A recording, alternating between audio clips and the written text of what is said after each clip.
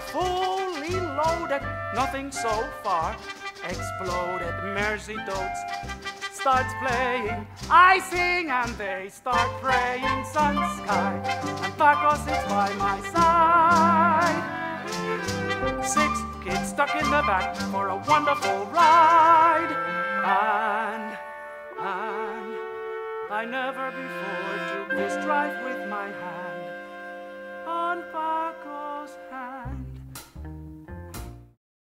I try to fall asleep, but I hear the fieldman's words. Does he not treat us right just because we are not white? I have seen him touch the hair of the owner's boy and girl, of the children who are fair, and I think that is not fair. The broad porch I step up to is like many on this street of once gracious 2-story houses. A gorgeous young woman who turns out to be Ignacio's cousin welcomes me inside. Cousins, aunts, shouts and chatter, enchiladas, full platter, rice and beans. Kids dashing, big dog sends a lamp crashing, beer, cokes, and uncle who smokes and grunts. All this while music comes from 2 places at once. My Arturo is leading me in, and it is a warehouse home, so plenty of shelf space. He points to the bathroom.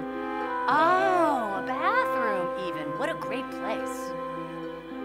And he makes scrubbing motions over himself.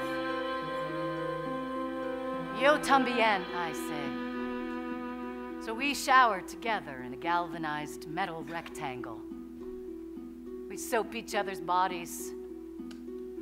The soap keeps slipping, so we giggle a lot too. February 1945. My brothers are serving in the Pacific. It is a swell thing to have a job at Nita's. At my age, 12. I am a sales clerk. Okay, a stock boy. Okay, a janitor if you must.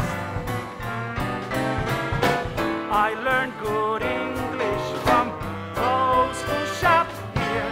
They like to shoot the breeze as I dust.